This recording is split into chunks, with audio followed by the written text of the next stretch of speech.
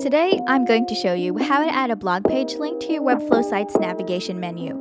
Once you've logged into your Webflow account, in your workspace under All Sites, hover over your chosen site. This Open Designer button should appear. Click on it. This will open up your site designer in the same tab. On the left-hand side, click on the page icon here to access your pages. In the extended menu, under Static Pages, click on your blog page. Now you have your blog page, double-click on the navigation component. Once it's highlighted, click on either one of these items. We'll select Contact. Once selected, just use Command-D to duplicate the item. That's duplicated. Continue working on this item.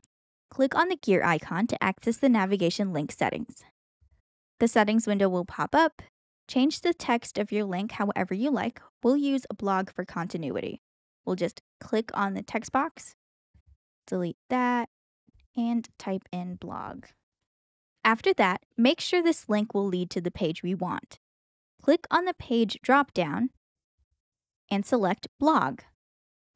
Once done, on the upper right, click on Publish. Then, click on Publish to selected domains. Wait for it to publish. Then, to have a look at your site, click on the arrow here, and it will take you to your site in a new tab.